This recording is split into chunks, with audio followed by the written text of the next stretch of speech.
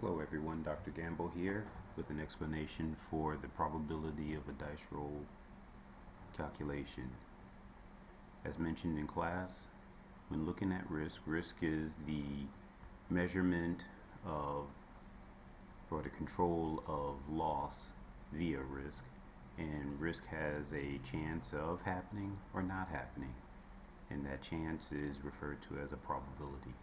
So one of the easiest ways to start learning about probability is by understanding the calculations.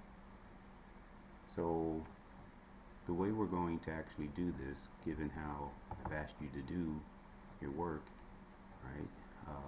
We're going to look at the picture and then write out the logic or formula for the logic, and then show the percentage of that probability in column C.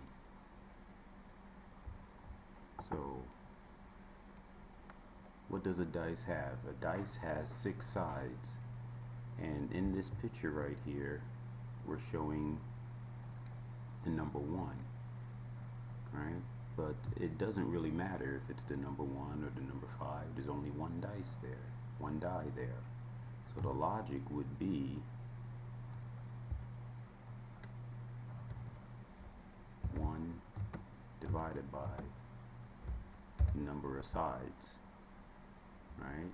So there's a 1/6 probability of a person rolling a 1 when using one dice. Oh, let me change that format so it doesn't show a date. So just want to go like this and use a single tick. Alright, and I'm going to center that. So there's a 1/6 probability, and in Excel I would just go equal 1 divided by 6.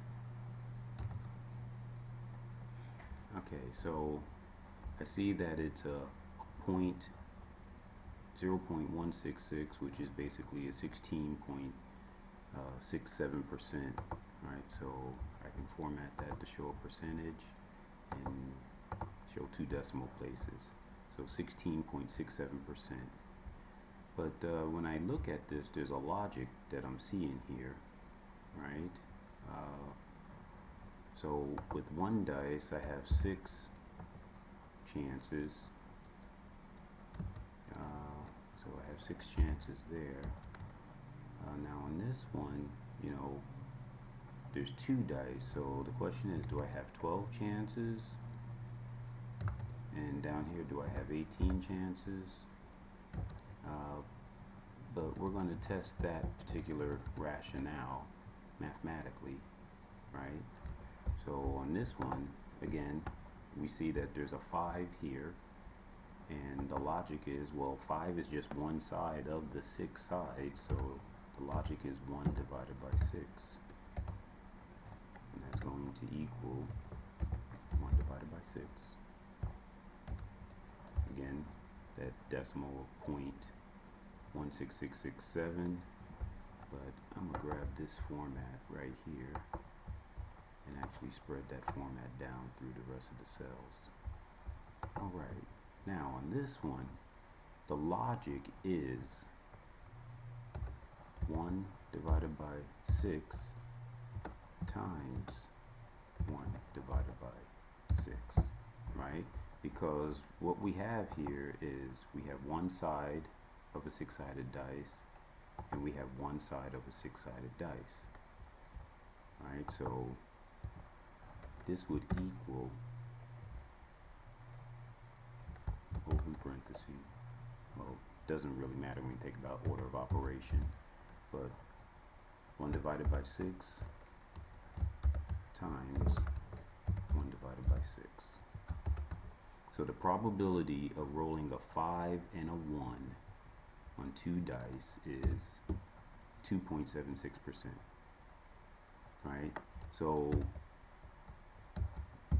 when we were looking at some of this logic earlier, the question was, well, now that I have 12 sides, do I still get the same result? Well, let's see what 2 out of 12 is. So I'm going to edit this, put an equal sign, 2 divided by 12. And we see that no, it's not the same,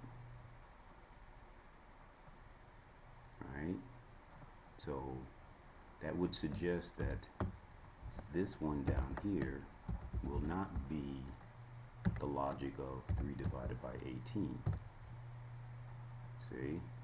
So we could just put that logic to rest now, because to roll a 1, 3, and a 5 using 3 dice and them landing on the 1, 3, and 5 in one drop, the logic is 1 over 6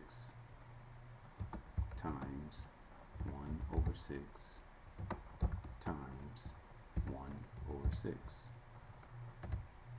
Alright, so now when we do this particular math, again, open parentheses 1 over 6, so just to make certain that you're cognizant of the order of operations in calculating this.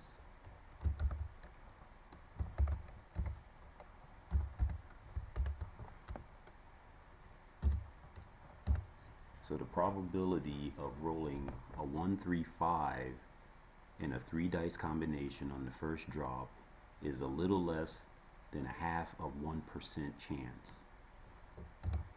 The probability of rolling a 1 and a 5 in a 2 dice combination on the first drop is a little bit more than 2.75% chance. And then the probability of rolling just a 5 with 1 dice or just a 1 using 1 die is 16.67%.